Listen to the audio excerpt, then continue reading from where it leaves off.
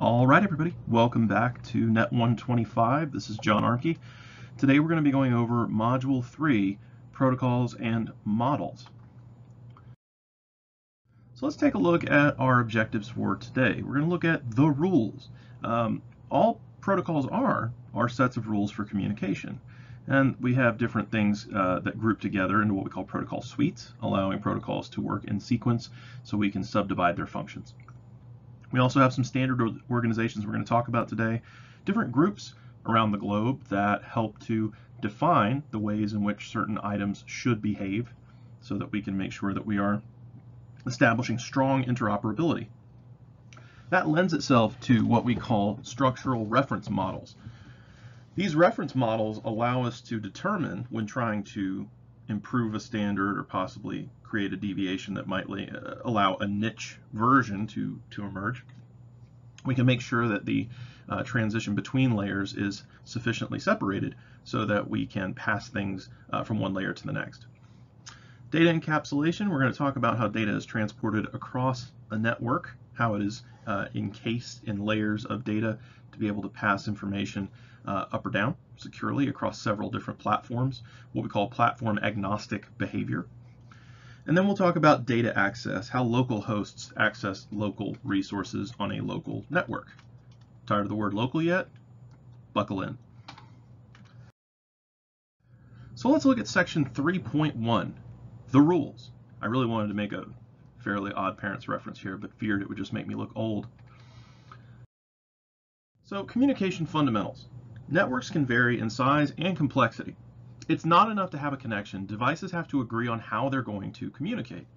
Now there's three elements to any communication structure. We have to have a source, we have to have a destination, and we have to have a channel to provide a path of communication to go between. In other words, we have to have a sender, a receiver, and a medium. Media is the plural there of communication. We have to have a way to get it from A to B. So all communications are governed by protocols. These rules that set up the communication will vary depending on what protocol is being used. So for example, the big two that we talk about for transport is either TCP or UDP. TCP deals with connection-oriented protocols, UDP deals with non-connection-oriented protocol.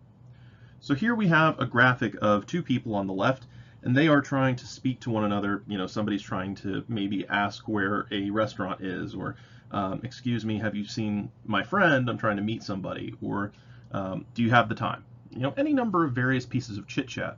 And we have different ways that we like to initiate conversation. There's a lot of study going on now that in an increasingly disconnected society where we live inside of our own heads dealing with smartphones and screens and things like that, are we losing the ability to read the cues that allow us to initiate communication successfully? Are we modifying our protocols to a point where they're no longer functional? If we look at a computer in same comparison, we see that there's two nodes or two hosts trying to transition a message. And we have to follow the same pattern. The message originates, has a transmitter path, goes over the medium, has a receiver path, and then is decrypted at its destination. So individuals have to use established rules to govern communication. Doing things spontaneously can be very difficult. Human beings love novelty, but this can be something that is very off-putting because if you're having to struggle to understand basic communication, it can be very difficult. Excuse me. There has been a lot of discussion that if we were to meet an extraterrestrial species that is of the same intelligence level as our own, or within range, one of the only ways we could be sure to be able to communicate is the nature of music and mathematics, because human speech, as said by Tommy Lee Jones in Men in Black, is so primitive, it's looked on by some of the higher level cultures as a form of infectious disease. And that is not to say that we are not following rules, it's just the broadness of those rules and the broadness of our levels of communication to convey the same thing. A common phrase that I hear talking about whenever I was learning a foreign language when I was in grade school, up until now, trying to learn, refresh myself on my German or French. There are words that exist in different languages that express very distinct feelings. The term Schadenfreude in German Shameful joy refers to a very precise feeling, but we have to have something that is descriptive in 2 or 3 words rather than just 1 word. And it's the nature of a global society where we learn and borrow from one another. If we look at the 2 messages on the right on this slide, you see where it says humans communication between governed rules. It is very difficult to understand messages that are not correctly formatted and do not follow the established rules and protocols. A estrutura de gramática de lengua de Pontucayo y dos sentence faz a configuração humana e compreensível por muitos indivíduos diferentes. So I'm thinking it slips into Portuguese in the second half. I'm just guessing because that doesn't read entirely like Spanish, but it's close. Now, if we look at the bottom one, it says rules govern communication between humans.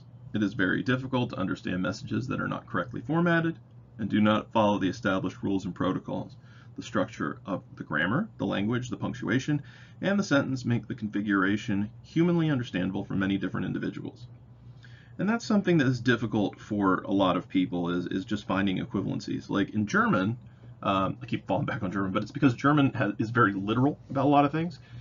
Gloves are, they're called hand shoes. That's the literal translation. So, you know, instead of saying, you know, gloves as a separate word, we just say, we already have shoes, we'll just modify it to go on hands. And I believe it's water shield frog for a turtle. So it's Wasserschild.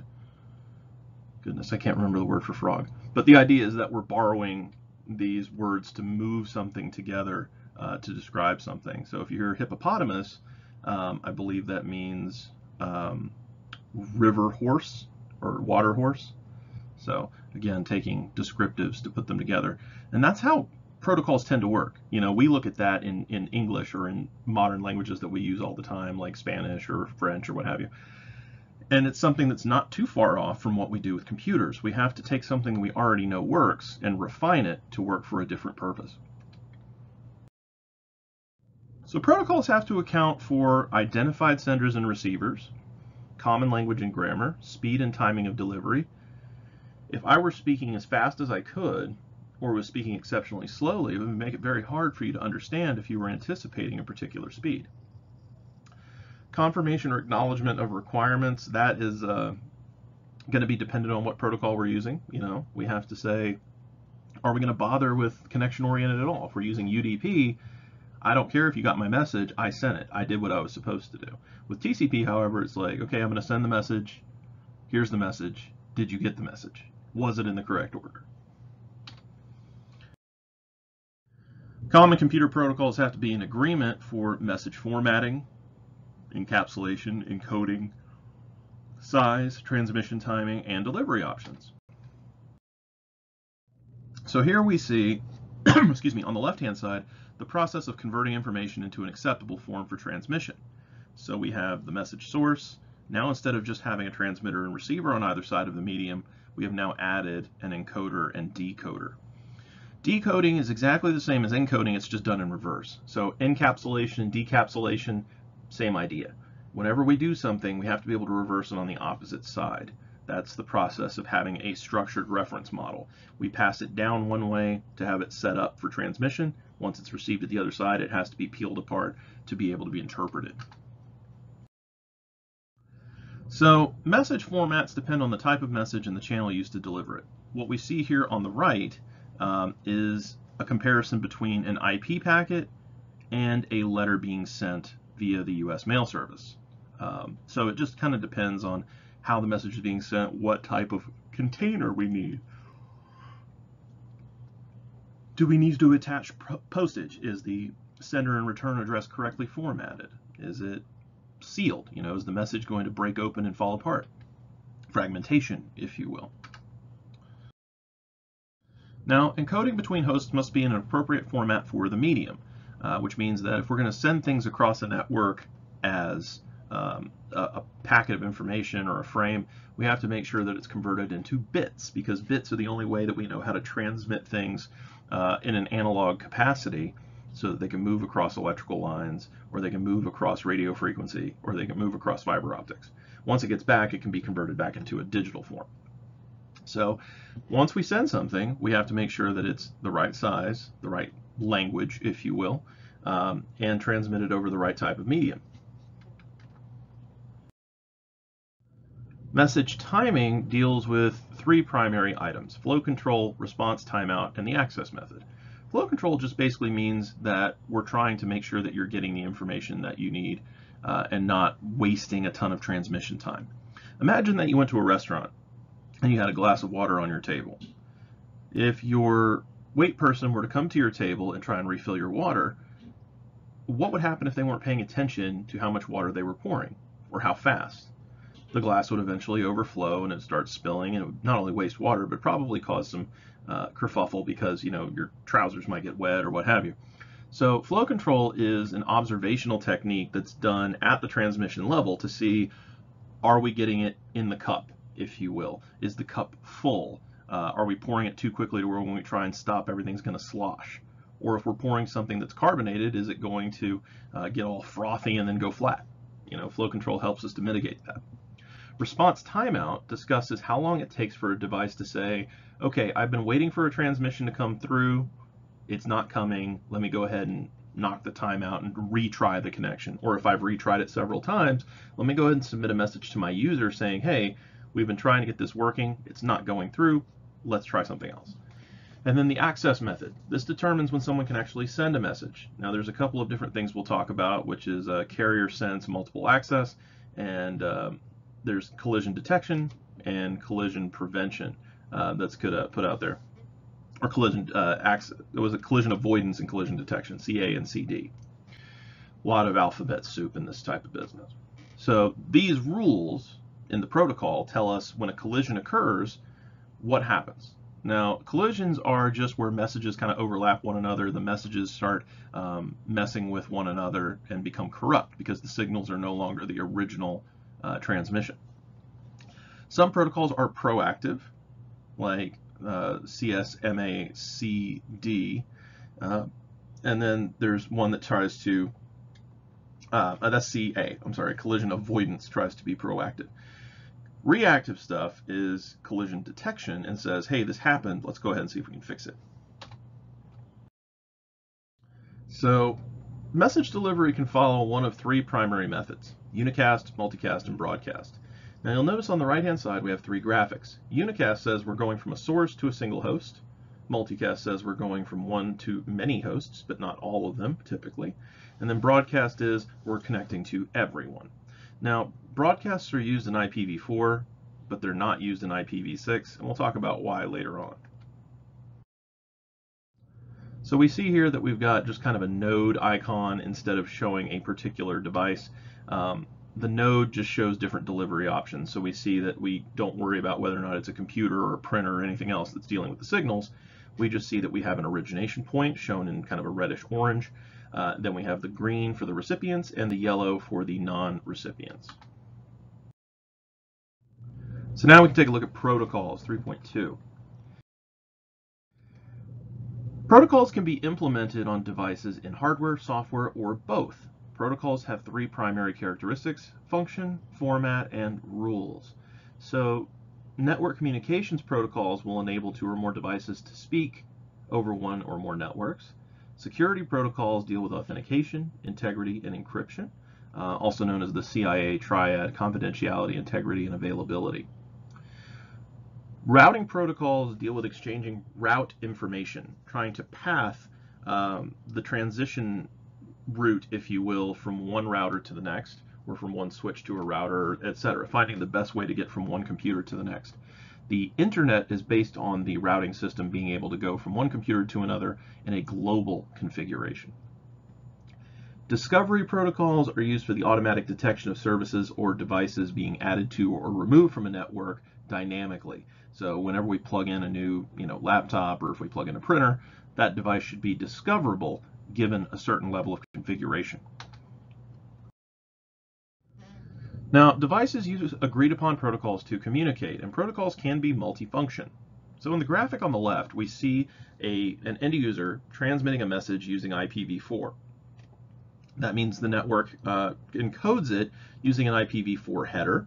That header is transmitted to a router which can understand that message. And then once the routing is finished and it passes across whatever path is necessary to get to its destination, that message can then be decrypted because the server at the other end, whatever it may be, is able to understand IPv4. Now, just because it can understand the message doesn't mean necessarily it'll understand the payload, but it does mean that everything will be processed correctly as far as network transmission is concerned. So addressing will identify who sent it and where it's going. Reliability provides guaranteed delivery. That's a TCP item. Flow control, we talked about a little bit earlier. Sequencing allows us to label transmitted data fragments to make sure they make it in the correct order. Think about a jigsaw puzzle. Putting together a jigsaw puzzle for most people requires identifying little visual tags, patterns, and continuations that allow us to say, hey, this particular piece should go right around here. There's a big green patch over here representing maybe a tree or a football jersey or who knows. So I'm going to put all these green pieces together and hopefully I can fit the edges together and test them out and see which one goes where. What if, on the other hand, somebody had already completed the puzzle and on the back of each piece had written a code number? So let's say that all of the columns were letters and all of the rows were numeric. So you had column A, piece 1, A1, and then you had A2, A3, and they basically had mapped the entire puzzle. You could actually complete the puzzle upside down with none of the visual cues because you had the sequence numbers. Now this is anticipating that the sequence number that that person chose to use made sense. Error detection. This is going to detect data corruption via transmission. So this is going to find out when something's being sent, if there is data that is being damaged or lost, and try and correct it in flow, if you will, in vivo, if we were talking about medical work. Application interface. This function deals with process-to-process communications. So if we're trying to identify a direct connection between two applications, this is the type of service and protocol we would employ. Protocol interaction deals with how each protocol has its own function and format to handle different aspects of transmission from one place to another. So for example here, we have a packet being sent from a laptop into the internet to go to a server. HTTP, TCP, IP, and Ethernet transmission are all involved as part of the process. HTTP, or Hypertext Transfer Protocol, governs how web servers and clients interact, and it defines our content and format for transmission. Transmission Control Protocol deals with individual conversations between hosts, flow control, and provides guaranteed delivery through sequence numbers and verification checks. Internet Protocol deals with how to send things globally from one sender to one receiver, or multiple receivers in the case of multicast or broadcast. Ethernet deals with the physical definitions of moving things from one NIC to another on the same LAN. So once something gets to the same local network as its destination, it is then able to rely on Ethernet protocol for locations rather than having to go through the routing protocol at IP level.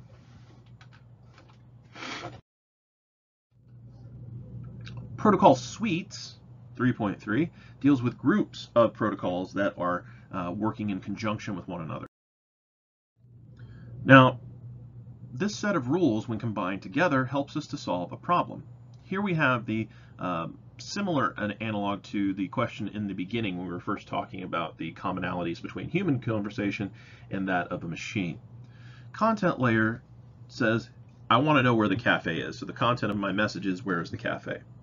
The protocol suite for a human conversation, the rules, deals with use a common language, wait for your turn, and signal when finished. Now, common language here is going to be English. It could be any number of things, or you could hope that the language that you are speaking is interpretable by the other individual involved. The person right there on the left in the red shirt has their hand up to their ear. It looks like they may be on the phone. So if somebody is going to interrupt their day and try and request that information, we have to be sure that they're not in the middle of something first. We start disrupting another conversation, we have to make sure we have segmentation at that point. And then once we're done with our request, we have to signal when finished, which usually means taking a breath or a pause, or you can hear the lilt at the end of a question. Where's the cafe? That up tilt says that, there's a punctuation there that is anticipating a response. Now, protocols have to be viewed in terms of hierarchy, higher and lower layers. Higher layers deal with, being able to do more complex tasks. The actual content of the message is considered a higher layer because communicating that message is more fundamental than actually interpreting it once it's been moved. Lower layers are dealing with moving data and then providing services to the upper layers. So the physical layer of transmission, just making, a sound with your voice box to make a word, is much more simplistic than dealing with being able to elucidate a question clearly, concisely, and in the correct language. Now, there are several different protocol suites out there. One of the most common ones that we deal with and constantly talk about is IP combined with TCP or TCP/IP. So Internet Protocol and Transmission Control Protocol. This is maintained by a group called the Engineering Task Force, Internet Engineering Task Force, or IETF. Open Systems Interconnection Protocols, or OSI, is developed by the International Organization for Standardization. It's based in France, so I believe that it's International Standardization Organization, but of course, different terms, close to it. As well as the ITU, or International Telecommunications Union. AppleTalk is a proprietary suite that is released by Apple Incorporated. Apple loves to have proprietary stuff. And then Novell NetWare does the same thing, proprietary suite developed by Novell Incorporated. You can see at the 4 primary layers that we talk about for TCP/IP, application transport, internet, and network access, that there are analogs within each of these 4 protocol suites that we deal with. Now, TCP/IP is going to be what we handle for the purposes of this course. You may be in other courses in future where you deal with the stuff that's in ISO, AppleTalk, or Novell.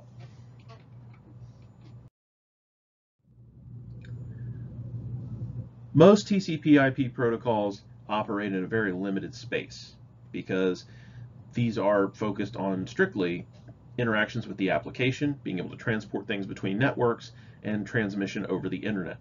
The most common layer, access layer protocols for LANs are Ethernet and WLAN. So Ethernet is the physical cabling that we would do for fiber optic or copper, and then WLAN is our wireless LAN communication.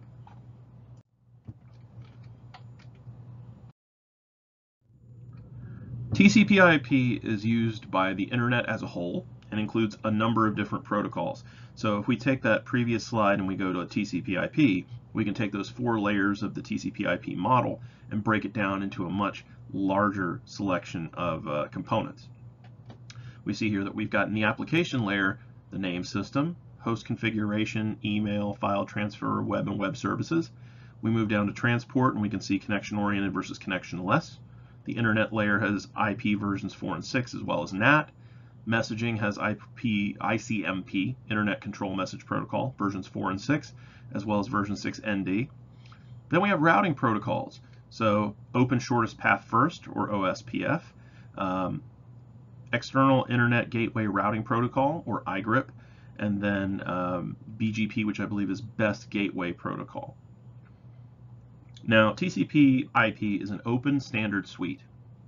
Open standards mean that it's not proprietary. You don't have to pay an organization to be able to use it.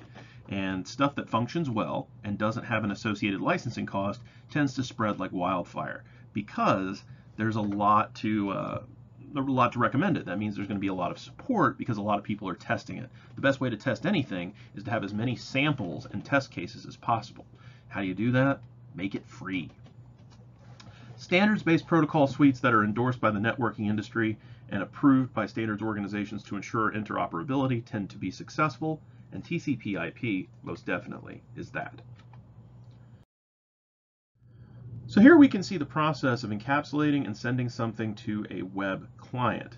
When we go ahead and send the information to a client, it's already been encapsulated into bits. So if we look at the bottom string, we see that it's all 1s and 0s. And that 1 and 0 string can be broken up based on the headers into an Ethernet frame, an IP packet, a TCP segment, and then a user data payload. Once that information is received, the web browser can be de-encapsulated by reading the information out into the actual contents. Now, I mentioned earlier that we would talk about standards organizations, the people who were responsible for trying to standardize and maintain the interoperability of all of these protocols and protocol suites that we would use. We talked about the IETF briefly, the ISO. So open standards, of course, encourage interoperability, competition, and innovation. Standards organizations cannot be assigned to any one vendor. They have to be neutral. They have to be able to take a protocol and work with it and say, based on the merits of this protocol, we would recommend doing X, Y, or Z. If it doesn't work well, here's how we would improve it. So it's kind of a rising tide raises all ships kind of argument. Nonprofit organizations, of course, you don't want to run a standards organization for profit because that tends to color the opinion a little bit. That tends to make people seem that if you're working for profit, that you can be bought with enough donations, quote, end quote, to be able to turn your research one way or the other. Standards organizations are also established to develop and promote the concept of open standards. So they're kind of self-promoting in a way to say, this is how we do it, this is how we believe you should do it. So the IEEE, the IETF, the IANA, ICANN, ITU, and TIA. ICANN is responsible for your IP address numbers. IANA is a subsidiary of ICANN. The IEEE deals with electrical standards. The ISOC, or Internet Society, promotes the open development and evolution of Internet technologies. The IAB is a subsidiary that deals with architecture and development of Internet standards, as well as management. There's a split between the IETF and the IRTF. IETF deals with engineering.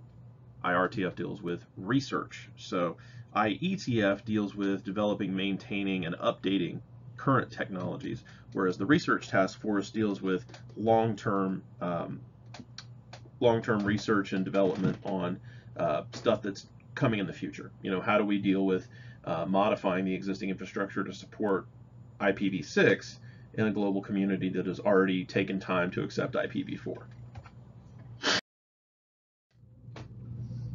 ICANN, as I said, is the parent company of IANA. I'm hesitant to say company, it's a standards organization. ICANN, Internet Corporation for Assigned Names and Numbers, coordinates the allocation of IP addresses, management of domain names or DNS services. IANA actually oversees and manages the allocation, passing them out to the Tier 1 ISPs and regional Internet registries, or RURs. The Institute of Electrical and Electronics Engineers, IEEE, deals with standards in not only telecommunications and networking, which we deal with, but power, energy, and healthcare. So IEEE is a fairly common standards organization, as is the ISO. The Electronic Industries Alliance, they deal with standards relating to electrical wiring, connectors, as well as the 19-inch racks used to mount networking equipment. So if you take a look at the 19-inch wide racks, just a little bit more than 1.5 feet, those are developed in concert with the EIA, so that internationally you can buy a rack-mounted object and it should bolt in without any major problems.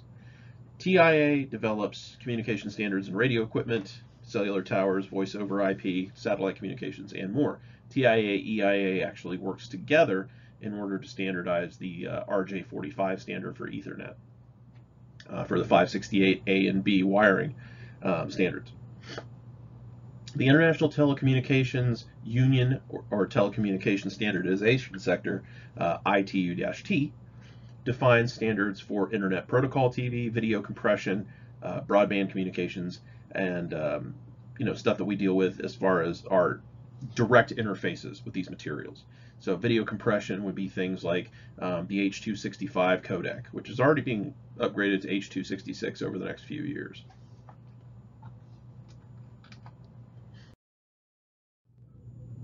Section 3.5, reference models. So remember I talked about earlier how the reference models allow us to compare different structures based on whether or not we're talking about, in this case, TCP/IP or OSI. There are complex concepts involved in networking, and we have to have ways to be able to structure them in a layered format so that we can look at individual components rather than being overly stimulated or confused by the whole. OSI is much more detail-oriented, broken up into separate sublayers, simply because it has to apply to a number of different models for network operations, not just TCP/IP. So if we were looking at something for Novell or Apple, things like that, we would be much more in step with the OSI model to make sure we're separating all the protocols effectively. Now, the benefits of using a layered model are multifold. It assists in protocol design because we have to make sure that protocols that operate at one layer have defined information at the beginning and ending of that layer. They have to have an interface to the layers above or below, and as long as we maintain that, we can make sure that our new standard or our modified standard will work with existing technology without a lot of extra mediation that's required. It also fosters competition because products from different vendors can work together. So if somebody's got a really killer layer 2 transition protocol or a layer 5 protocol that kind of fixes a problem that may already exist, that allows them to pull forward in that niche without having to reinvent the entire model top to bottom. This also prevents technology or capability changes in one layer from negatively affecting layers above and below. Now, this doesn't mean that it can't spark change, but it has to be positive change because, again, competition. If somebody fixes something at layer 5 that was a problem, maybe that allows a step in layer 4 or layer 6 to be revisited to process information more effectively. It also provides a common language to describe how networking functions and capabilities can interact.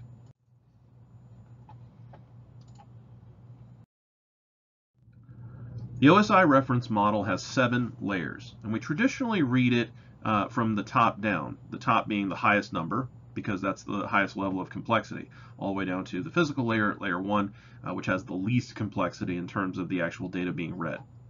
So the application layer contains protocols used for process-to-process communications. So that's a web browser talking to a web server, that sort of thing. The presentation layer deals with common representation of data transferred between application layer services. So we have to be able to package the data in something that's readable. Session provides services to the presentation layer and manages data exchange moving down into transport. So 5, 6, and 7 are often grouped together because their functions intertwine so closely. So layer 4, transport, deals with services to segment, transfer, and reassemble data for individual communications. This is often where we start breaking data into pieces to make it easier to transport across a network. The network layer provides services to exchange individual pieces of data, so that's the transportation across different physical devices. Layer 2 deals with methods for exchanging frames of data over common media, so being able to send things over fiber optic or copper line. And then physical is the means to activate, deactivate, and maintain a physical connection between network interfaces. So on our computers, if you have a Wi-Fi card, that's going to initiate a connection between itself and your nearest access point. It's going to verify that you have the correct encryption, that you have the correct passphrase, and that your connection is strong enough to sustain transmission. That would be your physical. In the TCP/IP model, we simplify this. We take layers 5, 6, and 7 and convert them to layer 4, application. This represents data to the user with encoding and dialog control. Transport layer supports communication between devices across various networks. The internet layer determines our best path, and network access combines layers 1 and 2, controlling the hardware devices and media that make up the network. So it combines layers 1 and 2 together by eliminating the separation. Now, how can we do this? How can we convert 7 layers into 4 and not violate the rules for the reference model? Well, it's because TCP/IP is specifically what we use for transmission over the internet. We don't have to maintain compatibility with keeping all the layers separate for all of the Novell and Apple and all of those different items. We are focusing specifically on one protocol suite. So we're able to have a specified reference model that condenses some of the material that seems a bit redundant.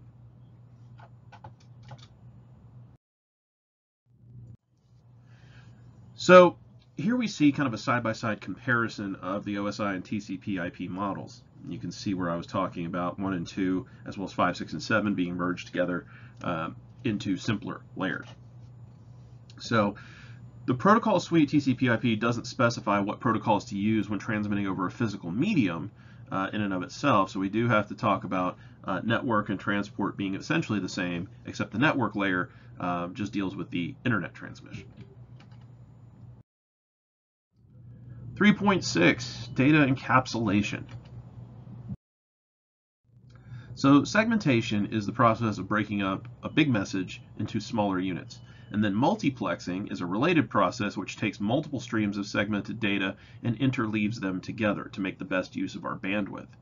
So segmenting messages has two primary benefits. It increases speed and it increases efficiency.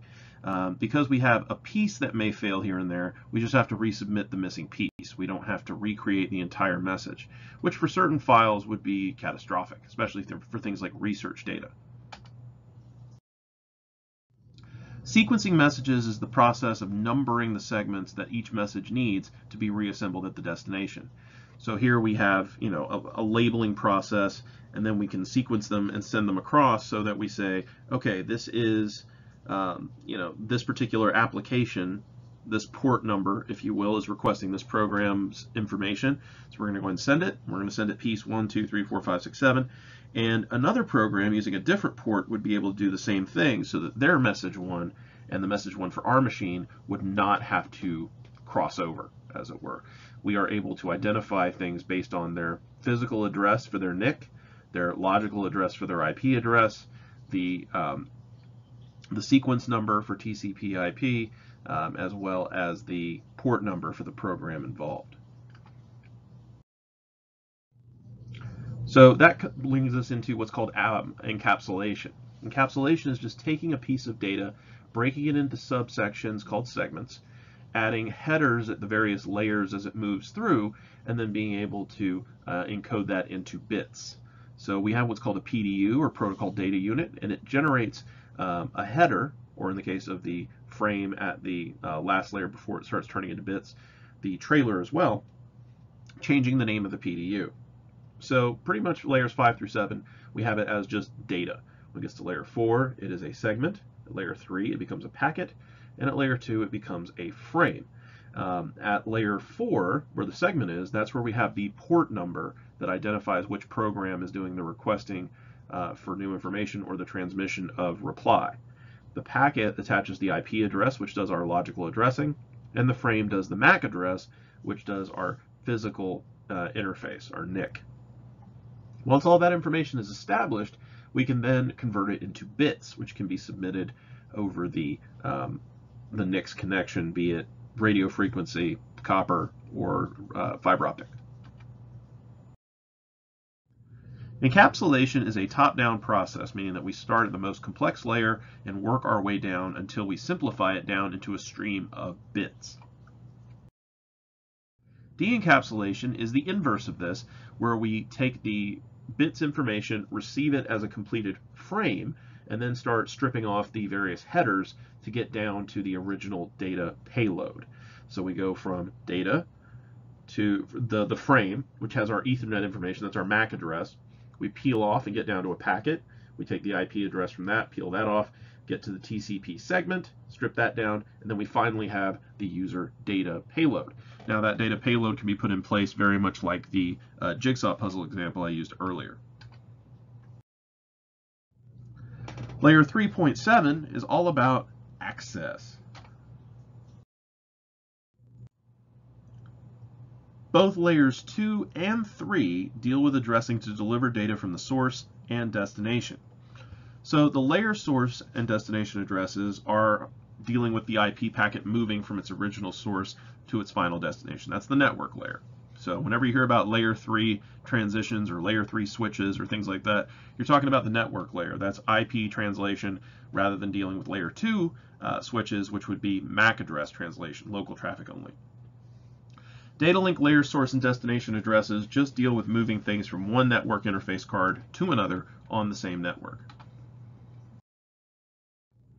So the IP packet contains two addresses, source and destination. Where did you come from? Where are you going? These addresses can be link local or they can be remote to one another. So here we see a layer 3 IP packet stating that its source IP is 192.168.1.110. Now that is not the public internet address that is available. That is the IP address for the local network that this person's host machine is connected to. We have to have some translation going on at router 1 and router 2 to eventually reach the web server on the opposite side, 172.168.1.99.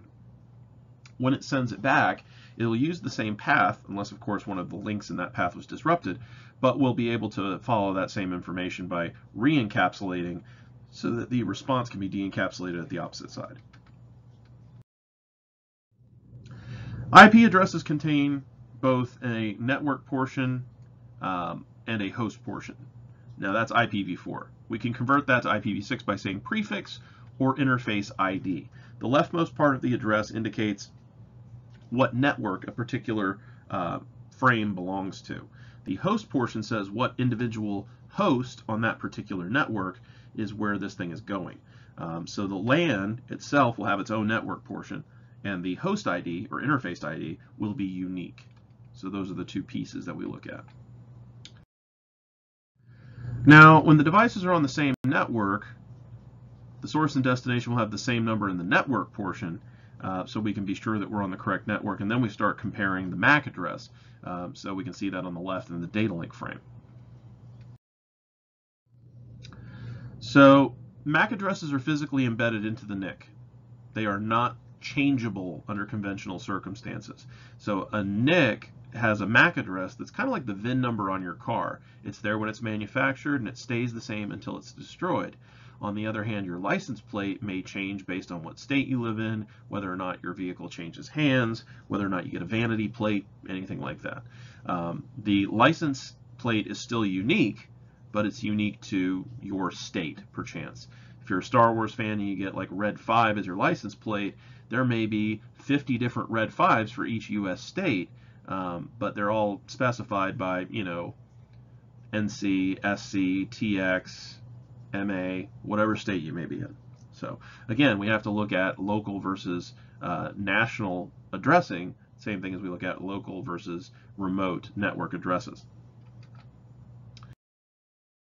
So what happens when the actual destination, the final destination of transmission, is not on the same LAN and is remote? What happens when PC1 tries to reach the web server through the various transmission methods? How does this impact the network? How does it impact the data link layers? Let's take a look. When a source and destination have different network portions, that means they are not on the same network, which means that there needs to be communication between their default gateways. So we have layer 3 that provides layer 2 with the local default gateway IP address or router address. And that allows it to move outside of its local network to be transitioned into a group of routers, which can then hopefully pass it from one to the next, hopefully the shorter the better, to get to its intended final destination. So we have what's called our DGW, default gateway, that allows us to pass to all other remote locations. And we have to be able to identify, based on both IP address and MAC address, how to transition from one to the other. Data link addressing is local addressing, so once it finally arrives, it is then able to interpret where it's supposed to go.